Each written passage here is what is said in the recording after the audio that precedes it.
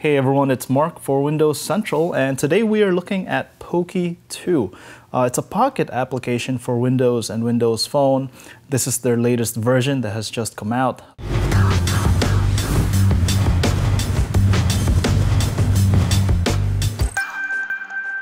So here's my list of articles that I've decided to read later. You can add that from your browser or other apps. You have small thumbnails to the left, but if you go ahead and swipe over, you have bigger thumbnails. Let's go ahead and check out an article here. Great layout, but if you don't like the look, you could also change it. It's an option here towards the right side. So instead of a black background, you can change that to a white background like that. You could also change the size of the text or change the font. So you have options if you don't like the viewer. So there's a gaming aspect to this application. Take a look at this achievements section here. There are 30 achievements if you do certain activities or certain actions.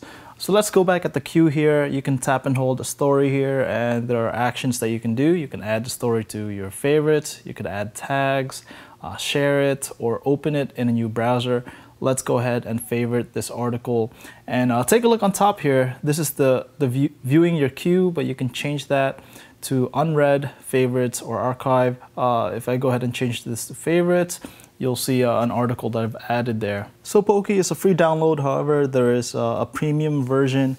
It's $4.99 for the universal one, and this adds background synchronization, update items when offline, multi-editing of items, and 4 themes.